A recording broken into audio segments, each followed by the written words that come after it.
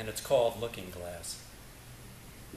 When the plane they call Looking Glass awakes us from our comfortable rest with the roar and thunder of the endangered class and reminds us of our vulnerable rest.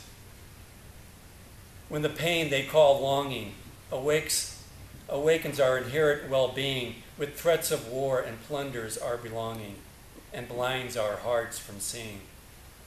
When the mannequin figure behind the pain resorts to selling us fashionable lies and lures our spirit like a destruction-washed brain, we'll consort in spirit to look in the eyes and purport together the peaceful course.